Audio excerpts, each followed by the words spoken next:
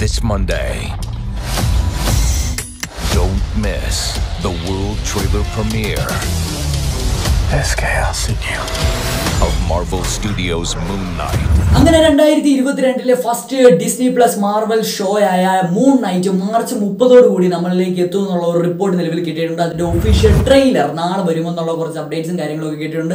എന്നാൽ നമ്മളിന്ന് നോക്കാൻ പോകുന്നത് മൂൺ നൈറ്റിന്റെ അപ്ഡേറ്റ്സ് അല്ല, ആരാണ് ഈ മൂൺ നൈറ്റ് എന്ന് പൊട്ടെന്ന് പറഞ്ഞ് മനസ്സിലാവണമെങ്കിൽ, ഒരൊറ്റ വാക്കി പറഞ്ഞ് മനസ്സിലാവണമെങ്കിൽ മാർവലിന്റെ ബാറ്റ്മാൻ ആണ് മൂൺ നൈറ്റ്. കുറെ സിമിലാരിറ്റീസും കാര്യങ്ങളൊക്കെ ഉണ്ട് മാർവലിന്റെ ബാറ്റ്മാൻ ആകാൻ മൂൺ നൈറ്റിന്. അതും കാര്യങ്ങളൊക്കെ കുറച്ച് കോമിക് ഒറിജിനും കാര്യങ്ങളൊക്കെയാണ് നമ്മൾ ഇതിന്റെ അകത്ത് പറയാൻ പോകുന്നത്. So who is moon night നമുക്കൊന്ന് നോക്കിയേക്കാം. Let's role the intro.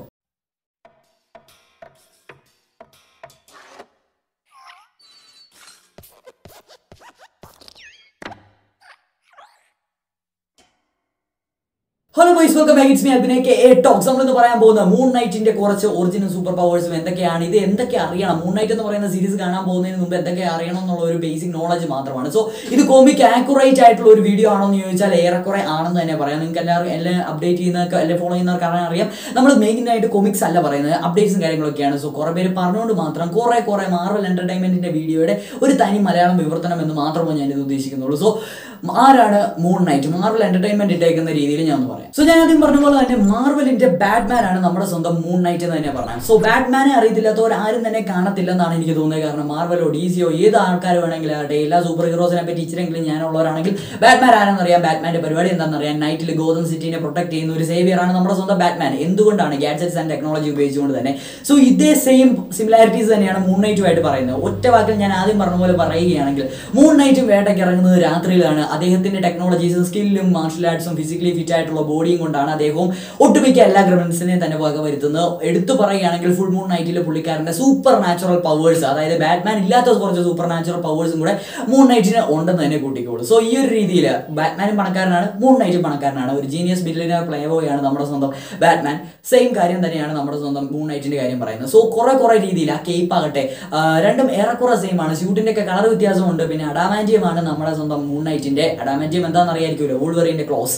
അതാണ് പെട്ടെന്ന് മനസ്സിലോട്ട് വന്നതുകൊണ്ട് പറഞ്ഞതുള്ളൂ. സോ ഇനി നമുക്ക് അതിന്റെ കോമിക് ഒറിജിൻ അല്ലെങ്കിൽ ഇഷ്യൂഡും അപ്പിയറൻസും ഒക്കെ ഒന്ന് പെട്ടെന്ന് നോക്കിയേക്കാം. സോ മൂൺ നൈറ്റ് എന്ന ഫിക്ഷണൽ ക്യാരക്ടറിന്റെ ഒറിജിനൽ മാർവൽ കോമിക്സ് പേരെന്ന് പറഞ്ഞാൽ മാർക്ക് സ്പെക്ടർ എന്നാണ്. ആദ്യമായിട്ട് ഇദ്ദേഹത്തെ കാണാൻ കഴിയുന്നത് വെയർവോൾഫ് കോമിക്സിൽ ആണ് പറയപ്പെടുന്നു. എന്നാൽ അതല്ല, കുറെ വേറെ എഡിഷനിൽ ഇത് ആദ്യം വന്നിട്ടുണ്ടായിരുന്നു. എന്നാൽ ഗസ്റ്റ് റോളിൽ മാത്രം ആയതുകൊണ്ടാണ് മൂൺ നൈറ്റിനെ ആരും ശ്രദ്ധിക്കാതെ പോയെന്നും മറ്റു ചിലർ അഭിപ്രായപ്പെടുന്നുണ്ട്. എടുത്തു പറയുന്ന ഗസ്റ്റ് റോൾസ് ഏതൊക്കെയാണെന്ന് വെച്ചാൽ Marvel spotlight 28, 29 ഇഷ്യൂകളിലും, spectacular Spiderman 22, 23 എഡിഷനിലും, Marvel 2-in-1, the defender, Hulk magazine തുടങ്ങിയവയിലെല്ലാം തന്നെ ഗസ്റ്റ് റോൾ ആയിട്ട് മൂൺ നൈറ്റ് എത്തിയതായി കോമിക്സ് രീതിയിൽ ഇത് രേഖപ്പെടുത്തുന്നുണ്ടെന്ന് തന്നെ പറയാം. സോ ഇതിനെപ്പറ്റി ഒരു ബേസിക് ഒറിജിൻ സ്റ്റോറിക്ക് മുമ്പ് വന്ന വെയർവൂൾഫിന്റെ കഥ ഇത്രേ ഉള്ളൂ. നമ്മുടെ സ്വന്തം വെയർവൂൾഫിനെ പിടിക്കാൻ വേണ്ടിയിട്ട് ഒരു കമ്മിറ്റി ഫോം ചെയ്യുന്നു. ആ കമ്മിറ്റി നമ്മുടെ സ്വന്തം വെയർവൂൾഫിനെ പിടിക്കാൻ വേണ്ടി നമ്മുടെ മൂൺ നൈറ്റിനോട് ഹെൽപ്പ് ആവശ്യപ്പെടുന്ന ഒരു സ്റ്റോറി ഇതിൻ്റെ അകത്തുണ്ട്. അതായത് വെയർവൂൾഫിനെ പിടിക്കാൻ മൂൺ നൈറ്റിനെ കൊണ്ട് പറ്റുള്ളൂ. ആ കമ്മിറ്റി മൂൺ നൈറ്റിന്റെ അടുത്ത് നിന്നു.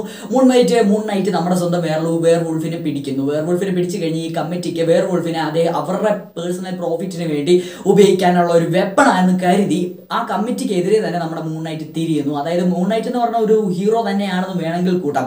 സോ ആ ഒരു രീതിയിൽ ചിലർ ആന്റി ഹീറോ എന്ന് പറയുന്നുണ്ട്, അതിലേക്ക് വരാം. സോ ഈ ഒരു രീതിയിൽ കമ്മിറ്റിയുമായിട്ട് നമ്മുടെ മൂൺ നൈറ്റ് എതിർപ്പാവുന്നു, അല്ലെങ്കിൽ അവർ രണ്ട് ചേരികളായി തിരിയുന്നു. അതിൽ നിന്ന് വെയർവൂൾഫിനെ രക്ഷപ്പെടുത്തുന്നു, അല്ലെങ്കിൽ വെയർവൂൾഫിനെ വെറുതെ വിട്ടയക്കുന്നു. ആ കമ്മിറ്റിയിൽ നിന്ന് വെപ്പണാകാതിരിക്കാൻ വേണ്ടി വെയർവൂൾഫിനെ വിട്ടയക്കുന്ന മൂൺ നൈറ്റിനെയാണ് നമുക്ക് ആദ്യം കാണാൻ കഴിയും. ഇനി മൂൺ നൈറ്റിന്റെ ഒറിജിൻ സ്റ്റോറി ആയിട്ട് ബേസ് ചെയ്യുന്ന കോമിക്സ് എന്ന് പറഞ്ഞാൽ ഇത്രേ ഉള്ളൂ. ജസ്റ്റ് കോമിക് ആക്യുറേറ്റ് അല്ല, ജസ്റ്റ് ഒരു കഥ പോലെ പറഞ്ഞു വിടുകയാണെങ്കിൽ ഞാൻ ആദ്യം തന്നെ പറഞ്ഞല്ലോ, മൂൺ നൈറ്റ് എന്ന് പറയുന്ന പേര് അദ്ദേഹത്തിന്റെ ഒരു സൂപ്പർ ഹീറോ നെയിമാണ്. അദ്ദേഹത്തിന് ഒരു പീറ്റർ പാർക്കർ സ്പൈഡർമാൻ എന്ന പോലെ തന്നെ അദ്ദേഹത്തിന്റെ പേര് മാർക്ക് സ്പെക്ടർ തന്നെയാണ്. ഇദ്ദേഹം ഒരു അമേരിക്കൻ ജൂതിഷ് റബിയുടെ മകനാണ്. സോ അദ്ദേഹം ആണെങ്കിൽ ഒരു അത്യാവശ്യം പീസ് ലൈഫൊക്കെ നൈസായിട്ട് പോകുക ആ ഒരു രീതിയിലുള്ള ഒരാളാണെങ്കിൽ എൻറ്റയർലി ഡിഫറെന്റ് ആയിട്ടുള്ള ഒരു ഒപ്പീനിയൻസും മൈൻഡ് സെറ്റും ഉള്ളതാണ് അദ്ദേഹത്തിന്റെ മകൻ. അദ്ദേഹത്തിന്റെ മകൻ അങ്ങനെ കുറെ ജോലികളൊക്കെ ചെയ്യുന്നു. അദ്ദേഹം ഒരു ബോക്സറാണ്. ബോക്സറും കഴിഞ്ഞ് അദ്ദേഹം അമേരിക്കൻ നേവിയിൽ ചേരുന്നുണ്ട്. അത് കഴിഞ്ഞ് മറൈൻ, അങ്ങനെ കുറെ പരിപാടികളും ചെയ്ത് കഴിഞ്ഞ് CIA-യിലും ചേർന്നു. അവിടുന്ന് മാറിയിട്ടാണ് അദ്ദേഹം ഒരു പ്രൊഫഷണൽ മേഴ്സണറി ആയിട്ട് തന്റെ ജീവിതം മുന്നോട്ട് നയിക്കുന്നത്. മേഴ്സണറി എന്ന് പറഞ്ഞാൽ നിങ്ങൾക്ക് ഏകദേശം അറിയാമെന്ന് തോന്നുന്നു. അതായത് ഒരു പേഴ്സണൽ പ്രോഫിറ്റിന് വേണ്ടി വേറെ ഒരാളുടെ ആർമിയിൽ നിന്ന് യുദ്ധം ചെയ്യുന്ന, അല്ലെങ്കിൽ ആ ഒരു കോൺസെപ്റ്റ് നിങ്ങൾക്ക് മനസ്സിലായല്ലോ, ഓരോ ഫ്രേസ് ആണ്. ആ ഒരു രീതിയിൽ സ്വന്തം പ്രോഫിറ്റിന് വേണ്ടി എന്തും ചെയ്യാനായിട്ടുള്ള ഒരു തരം ഗുണ്ട എന്ന് വേണേൽ പറയാം. ഗുണ്ട എന്ന് ഞാൻ എടുത്ത് പറഞ്ഞത് പെട്ടെന്ന് ക്ലിക്കാനാണ്, എക്സാക്റ്റ് അർത്ഥം അതല്ല, മനസ്സിലായി കാണും. അങ്ങനെ ഇപ്പോൾ നമ്മുടെ മാർക്ക് സ്പെക്ടർ ഒരു മേഴ്സണറി ആയിട്ട് വർക്ക് ചെയ്യുവാണ്. അദ്ദേഹത്തിന്റെ ഫ്രണ്ടായ ഫ്രഞ്ചി എന്ന് പറയുന്ന ഒരാളുണ്ട്, അദ്ദേഹം ആണെങ്കിൽ ഒരു പൈലറ്റ് ആണ്. സോ ഇങ്ങനെ വരുന്ന സന്ദർഭങ്ങളിൽ അല്ലെങ്കിൽ ആ ഒരു കാലഘട്ടത്തിൽ ബുഷ്മാൻ എന്ന് പറയുന്ന ഒരു ഇല്ലീഗൽ ഗ്രീഡി ആയിട്ടുള്ള ഒരു അദ്ദേഹത്തിന്റെ കീഴിലായിട്ട് മേഴ്സണറി ആയിട്ട് ജോലി ചെയ്യുവാണ് നമ്മുടെ ഫ്രഞ്ചിയും മാർക്ക് സ്പെക്ടറും. അപ്പം അദ്ദേഹത്തിന്റെ രീതിയിൽ ചില കൊമിക് എഡിക്ഷൻ പറയുന്ന അനുസരിച്ചാണ് അദ്ദേഹത്തിന്റെ ഒരു ഗുണ്ട എന്ന സെറ്റപ്പ്, അല്ലെങ്കിൽ അദ്ദേഹത്തിന് വേണ്ടി വനംകൈയായിട്ട് കൊല്ലും എന്ന് വെച്ചാൽ മനസ്സിലായല്ലോ, മേഴ്സണറിയുടെ ആ ഒരു രീതിയിൽ ബുഷ്മാന്റെ കൂടെ ഇങ്ങനെ നടക്കുകയാണ്. അപ്പോൾ ആ ഒരു കാലഘട്ടത്തിൽ ഈജിപ്ഷ്യൻ ടെമ്പിളിനെ കുറിച്ച് ആർക്കിയോളജി ഡിപ്പാർട്ട്മെന്റ്സ് കുറെ പഠിക്കാനൊക്കെ വരുന്നു. അങ്ങനെ ആർക്കിയോളജി ഡിപ്പാർട്ട്മെന്റ് ലീഡ് ചെയ്ത ഒരാളായിരുന്നു ഡോക്ടർ പീറ്ററോ, അദ്ദേഹത്തിന്റെ മകളായ മെർലിൻ എന്ന് പറയുന്ന ഒരു സ്ത്രീ. സോ അങ്ങനെ അവർ ഈജിപ്തിലെത്തുന്നു. ഈജിപ്തിലോട്ട് ആർക്കിയോളജി ഡിപ്പാർട്ട്മെന്റിന്റെ കൂടെ തന്നെ ബുഷ്മാനും നമ്മുടെ സ്വന്തം മാർക്ക് സ്പെക്ടറും ഫ്രഞ്ചിയുടെ പ്ലെയിനിൽ അല്ലെങ്കിൽ ഫ്രഞ്ചിയുടെ കൂടെ പോകും. സോ അങ്ങനെ അവർ ഈജിപ്തിൽ എത്തിക്കഴിഞ്ഞപ്പോഴേക്ക് ആർക്കിയോളജി ഡിപ്പാർട്ട്മെന്റ് ഒരു ടെമ്പിൾ കണ്ടുപിടിക്കുന്നു. ഈ ടെമ്പിളിന്റെ അത് കുറെ നിധിയും കുറച്ചൊക്കെ ട്രഷറും കാര്യങ്ങളൊക്കെ ഉണ്ട്. സോ എന്നാൽ നമ്മുടെ ബുഷ്മാൻ എന്നെ ചെയ്യുന്നത് വെച്ചാൽ പുള്ളിക്കാരൻ ഇത് അറിഞ്ഞിട്ട് ഇത് എൻ്റയർലി ലൂട്ട് ചെയ്യാൻ ഒരു പ്ലാൻ എടുത്തു. സോ അതിനെതിരെ വരുന്ന ആരൊക്കെ തന്നെയാണെങ്കിലും അദ്ദേഹം വകവരുത്തിക്കൊണ്ടേ ഇരിക്കുകയാണ്. സോ അതിനെതിരെ ആർക്കിയോളജി ഡിപ്പാർട്ട്മെന്റിന്റെ ഹെഡായ ഡോക്ടർ പീറ്റർ വരുന്നു. അപ്പോൾ അവരുമായിട്ട് ഒരു വലിയ ഫൈറ്റ് നടക്കുന്നു. ഡോക്ടർ പീറ്ററിനെ നമ്മുടെ സ്വന്തം ബുഷ്മാൻ കൊല്ലുന്നു. സോ തുടർന്ന് അദ്ദേഹത്തിന്റെ മകളായ മെർലിനെ കൊള്ളാൻ നേരത്ത് വരുമ്പോഴേക്ക് നമ്മുടെ സ്വന്തം മാർക്ക് സ്പെക്ടർ അവിടെ വരുന്നു. കാര്യങ്ങളൊക്കെ മനസ്സിലാക്കിയിട്ട് അദ്ദേഹത്തിന് തന്നെ എതിരെ തിരിയുന്നു. അതായത് ഏറെക്കുറെ ഡോക്ടർ പീറ്റർ മരിച്ചു, മെർലിനെ ഏകദേശം രക്ഷിച്ചു. എന്നാൽ ബുഷ്മാനും മാർക്ക് സ്പെക്ടറുമായിട്ടുള്ള ഒരു ഫൈറ്റിൽ ബുഷ്മാൻ തന്നെ ജയിക്കുന്നു. അവിടെ നിന്ന് അദ്ദേഹത്തിന് കൈ കിട്ടിയതൊക്കെ ആയിട്ട് അദ്ദേഹം ഓടിപ്പോകുന്നു. നമ്മുടെ സ്വന്തം മാർക്ക് സ്പെക്ടർ ആകട്ടെ ആ ഒരു ഈജിപ്തിലെ ആ ഒരു എൻ്റെ ടെമ്പിളിലും ബോധാവശനായി ഇങ്ങനെ കിടക്കുകയാണ്. ഏറെക്കുറെ മരിച്ചെന്ന് തന്നെ പറയാം, കാരണം മരുഭൂമിയാണ്, വെള്ളമൊന്നുമില്ല, എൻ്റയർലി ബോഡിയൊക്കെ വീക്കായി ഒരു കോമ്പാക്ട് കഴിഞ്ഞിരിക്കുകയാണ്. സോ പുള്ളിക്കാരനെ സസ്റ്റെയിൻ ചെയ്യാൻ തന്നെ പറ്റത്തില്ലാത്ത ഒരു അവസ്ഥയായി. അങ്ങനെ ബോധം കെട്ടി കിടന്ന് നമ്മുടെ മാർക്ക് സ്പെക്ടറിനെ അവിടുത്തെ ഈജിപ്ഷ്യൻ ആയിട്ടുള്ള കുറച്ച് ട്രൈബൽ ആൾക്കാർ അവിടുത്തെ ടെമ്പിളിലേക്ക് കൊണ്ടുവരികയാണ്. ടെമ്പിളിലേക്ക് കൊണ്ടുവന്ന് അവരുടെ ഗോഡായ കോൺഷുവിന്റെ ആ ഒരു ടെമ്പിളിന്റെ ഫ്രണ്ടിൽ നമ്മുടെ സ്വന്തം മാർക്ക് സ്പെക്ടറിന്റെ ഈ ഒരു ഏറെക്കുറെ മരിച്ച രീതിയിലുള്ള ബോഡി ഇവിടെ കിടത്തുകയാണ്. അങ്ങനെ ആ ഒരു മൂൺ ഓഫ് അല്ലെങ്കിൽ ഗോഡ് ഓഫ് മൂൺ എന്നാണ് ഈജിപ്ഷ്യൻ പീപ്പിൾ ഈ കോൺഷുവിനെ വിശേഷിപ്പിക്കുന്നത്. സോ ആ ഒരു ദൈവത്തിന്റെ ഫ്രണ്ടിൽ കിടന്ന് നമ്മുടെ സ്വന്തം മാർക്ക് സ്പെക്ടറിന്റെ ഹാർട്ട് ബീറ്റ് സ്റ്റോപ്പ് ആകുകയാണ്, ഏറെക്കുറെ മരിച്ച് എന്ന് തന്നെ പറയാം. സോ അപ്പോൾ തന്നെ നമ്മുടെ ഗോഡ് ഓഫ് മൂൺ കോൺഷു നമ്മുടെ സ്വന്തം മാർക്ക് സ്പെക്ടറിന് ഒരു സെക്കൻഡ് ലൈഫ് അല്ലെങ്കിൽ ഒരു ഓപ്പർച്യൂണിറ്റി കൂടി കൊടുക്കുകയാണ്. ആ ഒരു സെക്കൻഡ് ലൈഫിൽ മാർക്ക് സ്പെക്ടർ മനുഷ്യനായി കൂടാതെ അദ്ദേഹത്തിന്റെ തന്നെ ഒരു അവതാർ, അതായത് കോൺഷു ഗോഡ് ഓഫ് മൂൺ ആയ കോൺഷുവിന്റെ ഒരു അവതാറായിട്ട് സെക്കൻഡ് ലൈഫിൽ ലീഡ് ചെയ്യാന്നുള്ള ഒരു ചാൻസ് നമ്മുടെ മാർക്ക് സ്പെക്ടറിന് കൊടുക്കുകയാണ്. മാർക്ക് സ്പെക്ടർ അങ്ങനെ സൂപ്പർ നാച്ചുറൽ പവേഴ്സായി ഒരു സെക്കൻഡ് ലൈഫിലേക്ക് തന്നെ തിരിച്ചു വരികയാണ്. അങ്ങനെയാണ് മാർക്ക് സ്പെക്ടർ എന്ന് പറയുന്ന ആള് മൂൺ നൈറ്റ് ആയത്. ഇദ്ദേഹം പിന്നെ മൂൺ നൈറ്റ് എന്നും ഫിസ്റ്റ് ഓഫ് കോൺഷു എന്നും അറിയപ്പെടുന്നു. സോ ഗോഡിന്റെ ഒരു അവതാർ എന്ന രീതിയിൽ അദ്ദേഹത്തിന് കുറെ സൂപ്പർ നാച്ചുറൽ പവേഴ്സും കിട്ടുന്നുണ്ട്. ഇതോടുകൂടി തന്നെയാണ് ബാറ്റ്മാൻ അല്ലെങ്കിൽ മൂൺ നൈറ്റ് തമ്മിലുള്ള കുറച്ച് വ്യത്യാസങ്ങളൊക്കെ അറിയപ്പെടുന്നത്. ബാറ്റ്മാൻ എക്സ്റ്റേണലി ഒരു അല്ലെങ്കിൽ എന്നാ പറയുന്നത് വേറെ എക്സ്റ്റേണൽ സൂപ്പർ പവേഴ്സ് ഒന്നുമില്ല. അദ്ദേഹത്തിന്റെ ടെക്നോളജിയും അദ്ദേഹത്തിന്റെ ബുദ്ധിയും അദ്ദേഹത്തിന്റെ ഫിസിക്കൽ സ്ട്രെങ്തും അദ്ദേഹത്തിന്റെ കുറച്ച് കാര്യങ്ങളും ടെക്നിക്സും കൊണ്ടാണ് അദ്ദേഹം പിടിച്ചു നിൽക്കുന്നതെങ്കിൽ ഇവിടെ കുറച്ച് സൂപ്പർ നാച്ചുറൽ പവേഴ്സും ടെക്നോളജിയും പൈസയും വെച്ചാണ് മൂൺ നൈറ്റ് പിടിച്ചിരിക്കുന്നത്. കുറച്ച് ഡിഫറൻസിൽ ഏറ്റവും എടുത്തു പറയേണ്ട ഒരു കാര്യമാണ് മൂൺ നൈറ്റ് വേഴ്സസ് ബാറ്റ്മാൻ വന്നു കഴിഞ്ഞാൽ അദ്ദേഹത്തിന്റെ സൂപ്പർ നാച്ചുറൽ പവേഴ്സ് വെച്ച് നോക്കുകയാണെങ്കിൽ മൂൺ നൈറ്റിനായിരിക്കും മുൻതൂക്കം. ബട്ട് നമുക്കറിയാം ഈവനെ ഗോഡ് അല്ലെങ്കിൽ ഒരു ഗോഡിനെ തന്നെ പരാജയപ്പെടുത്തിയതാണ് നമ്മുടെ സ്വന്തം ബാറ്റ്മാൻ.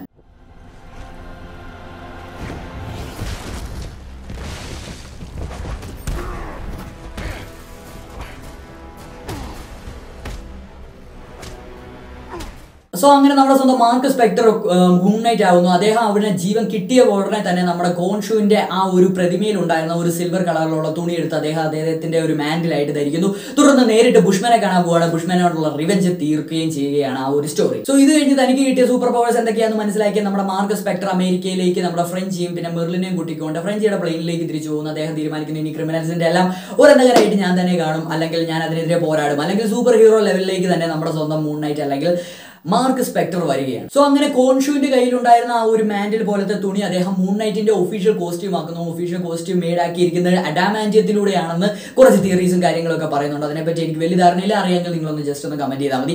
അത് കഴിഞ്ഞ് നമ്മുടെ സ്വന്തം മൂൺ നൈറ്റ് കുറച്ച് കാര്യങ്ങൾ ഒക്കെ തീരുമാനിക്കുന്നുണ്ട്. അതിലൊരു മെയിൻ ആയിട്ടുള്ള ഒരു കാര്യമായിരുന്നു തന്റെ പാസ്റ്റ് ലൈഫ് അറിയാതിരിക്കാൻ എനിക്കൊരു ന്യൂ ലൈഫ് വേണം. സോ നമ്മുടെ സ്വന്തം ബുഷ്മാന്റെ കൂടെ വർക്ക് ചെയ്തപ്പോൾ കിട്ടിയ കുറച്ച് പൈസയൊക്കെ ഇൻവെസ്റ്റ് ചെയ്ത് അദ്ദേഹം നല്ലൊരു മില്യനെയർ ആയിക്കൊണ്ടേയിരിക്കുകയാണ്, നല്ല ബിസിനസ് മാൻ ആണ്. പകൽ അദ്ദേഹം കുറെ ജോലികളിൽ ഏർപ്പെടുന്നുണ്ടെന്നും തിയറീസ് പറയുന്നുണ്ട്. 2-3 പേഴ്സണാലിറ്റി ഒരു ദിവസം അദ്ദേഹത്തിന്റെ രീതിയിൽ ജീവിതത്തിൽ ചെയ്തു വരുന്നുണ്ട്. രാത്രിയിൽ അദ്ദേഹം മൂൺ നൈറ്റ് ആയിട്ട് എവിടെയൊക്കെ ക്രിമിനൽസ് ഉണ്ടോ അതിനെതിരെ പുള്ളിക്കാരൻ പ്രവർത്തിക്കും. അങ്ങനെ അദ്ദേഹം ചെയ്ത 2-3 പേഴ്സണാലിറ്റീസിൽ കുറച്ചെണ്ണമാണ് നമ്മുടെ സ്റ്റീവ് ഗ്രാൻഡ് ആയിട്ടുള്ള മില്യനെയർ. അദ്ദേഹത്തിന്റെ പുതിയൊരു പേരാണ് സ്റ്റീവ് ഗ്രാൻഡ്. അദ്ദേഹം മില്യനെയർ ആവുന്നു. പിന്നെ ടാക്സി ഡ്രൈവർ ആയിട്ട് അദ്ദേഹം അത്യാവശ്യം നല്ല കോളനി സൈഡിലെല്ലാം പോയിട്ട് ക്രിമിനൽസിനെ പറ്റി പഠിക്കാൻ വേണ്ടി ഒരു ടാക്സി ഡ്രൈവർ ആയിരുന്നു.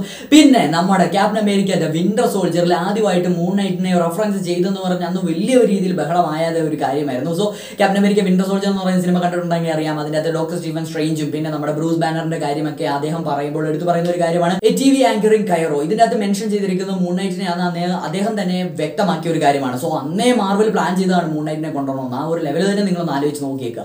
സോ അങ്ങനെ ഡിഫറെന്റ് പേഴ്സണാലിറ്റീസിലൂടെ ക്രിമിനൽസിന്റെ മൈൻഡ് മനസ്സിലാക്കുന്നു, എന്നൊക്കെ ചെയ്യുന്ന പരിപാടിയൊക്കെ ഫുൾ പ്ലാൻഡ് ആയിട്ട് മൂൺ നൈറ്റ് ഇങ്ങനെ വീണ്ടും വീണ്ടും അദ്ദേഹത്തിന്റെ ജൈത്രയാത്ര അങ്ങനെ തുടങ്ങുകയാണ്. സോ ഇതാണ് കോമിക് ആക്യുറേറ്റ് ആയിട്ടുള്ള അല്ലെങ്കിൽ കോമിക്കിന്റെ ബേസിലായിട്ടുള്ള മൂൺ നൈറ്റിന്റെ ഒറിജിൻ സ്റ്റോറി എന്ന് തന്നെ പറയാം. സോ ഇദ്ദേഹത്തിന്റെ പവർ എടുത്തു പറയുകയാണെങ്കിൽ ഫുൾ മൂൺ ദിവസം അദ്ദേഹത്തിന്റെ പവർ അറ്റ് ഇറ്റ് പീക്ക് ആയിരിക്കും. അതായത് സാധാരണ ദിവസം power ഇല്ലെന്നല്ല, compare to normal human sapiens അതിന്റെ ബേസിൽ നോക്കുവാണെങ്കിൽ മൂൺ നൈറ്റിന് അപ്പോഴും പകലും നല്ല പവർ ഒക്കെ തന്നെയുണ്ട്. ബട്ട് ഫുൾ മൂൺ നൈറ്റിൽ അദ്ദേഹത്തിന്റെ പവർ അറ്റ് ഇറ്റ് പീക്ക് ആയിരിക്കും. നല്ല ഫിസിക്കൽ സ്ട്രെങ്തും അതുപോലെ തന്നെ എൻഹാൻസ്മെന്റ് ബുദ്ധിയും കുറച്ച് കാര്യങ്ങളൊക്കെ ഉണ്ട്. അതുകൂടാതെ തന്നെ മനുഷ്യന്റെ ഫിസിക്കൽ ഫോം ഓഫ് എനർജീനെ പുള്ളിക്കാരനെ മറ്റുള്ളവരെ ടച്ച് ചെയ്തുകൊണ്ട് ഡ്രെയിൻ ചെയ്യിപ്പിക്കാമെന്നുള്ള ഒരു പവേഴ്സ് ഇതിൻ്റെ അകത്ത് നിലവിലുണ്ട്. പിന്നെ നമുക്കറിയാം മാർക്ക് സ്പെൻസർ പണ്ടൊരു ബോക്സർ ആയിരുന്നു. സോ മാർഷൽ ആർട്സും അങ്ങനത്തെ എല്ലാ പരിപാടികളും ഒട്ടുമിക്ക എല്ലാ പരിപാടികളും നമ്മുടെ സ്വന്തം മാർക്ക് സ്പെൻസറിന് അറിയാം. സോ മാർക്ക് സ്പെൻസർ അല്ല, മാർക്ക് സ്പെക്ടർ.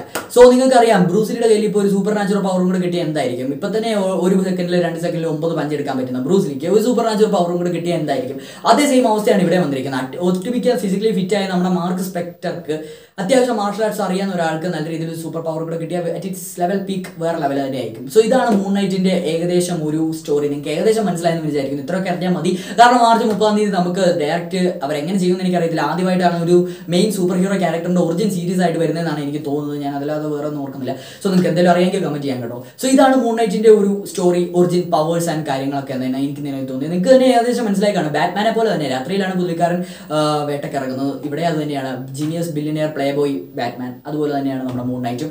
സോ കുറെ കണക്ഷൻസ് ഒക്കെ ഉണ്ട്. മാർവലിന്റെ സൂപ്പർമാൻ എന്ന് പറഞ്ഞ് ഇക്കാരിസ് എറ്റേണൽസ് വന്നായിരുന്നു. അതുകൂടാതെ ഇതെന്റെ മാൻ ഓഫ് ബാറ്റ്മാൻ എന്ന് പറഞ്ഞ് മൂൺ നൈറ്റ് ഇപ്പോൾ വരികയാണ്. സോ ഫർദർ MCU ഫിലിംസിലും ഇനി മൂൺ നൈറ്റിനെ കാണാമെന്ന് തന്നെ പ്രതീക്ഷിക്കുന്നു.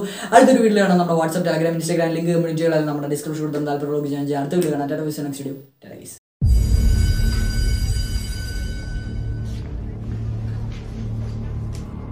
Don't freak out.